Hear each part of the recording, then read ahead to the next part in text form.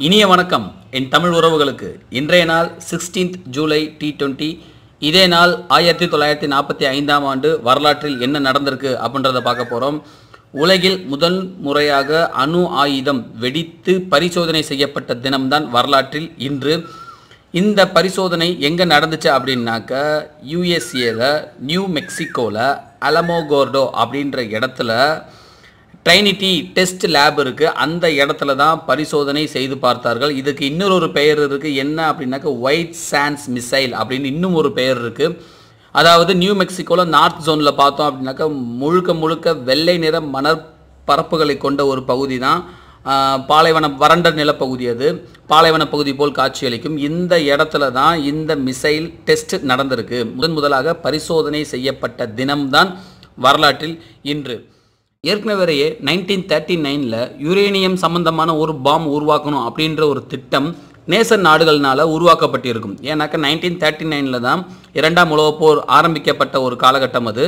இந்த நேரத்தில் தான் இத்தாலியில் இருந்து யுஎஸ்ஏக்கு குடியேறி இருக்கக்கூடிய இயற்பியலாளர், அவர் பேர் என்ரிகோ ஃபெர்மி. இவர் யுஎஸ் கப்பற்படையில் மீட் பண்ணுறாங்க. எல்லாம் ஒன்றா சேர்ந்து ஒரு டிஸ்கஸ் பண்ணுறாங்க. இந்த டிஸ்கஷன் எங்கே நடக்குது அப்படின்னாக்கா கொலம்பியாவில் இருக்கக்கூடிய யூனிவர்சிட்டியில் டிஸ்கஸ் நடக்குது. என்ன அப்படின்னாக்கா அணுவை பிளக்கக்கூடிய தன்மையுடையது அப்படின்றது சம்பந்தமாக, அணுவை எப்படி பிளக்கலாம் அப்படின்ற சம்பந்தமான ஒரு டிஸ்கஷன்ஸ் தான் நடக்குது. இதற்கு அடுத்தபடியாக ஆல்பர்ட் ஐன்ஸ்டீன் என்ன பண்ணுறாரு அப்படின்னாக்கா அப்பொழுது பிரசிடென்ட், யூஎஸ் உடைய பிரசிடென்ட்டாக இருந்த பிராங்க்லின் டி ரூஸ்வெல்ட்டுக்கு ஒரு லெட்டர் அனுப்புகிறார். என்ன அப்படின்னாக்க இந்த அணுவை பிளந்து அதனால் தொடர்ச்சியாக வரக்கூடிய அந்த ரியாக்ஷன், அதனுடைய அவுட்புட்டு அதை அன்கண்ட்ரோல்டாக இருக்குது. அதை நம்ம இராணுவ தளவாடங்களுக்கு பயன்படுத்தி ஒரு மிகப்பெரிய ஒரு அழிவை ஏற்படுத்தக்கூடிய தன்மையாக அதை மாற்றலாம் அப்படின்னு சொல்லி ஆல்பர்ட் ஐன்ஸ்டீன் பிராங்க்லின் டி ரூஸ்வெல்ட்டுக்கு ஒரு லெட்டரில் மென்ஷன் பண்ணுறாரு.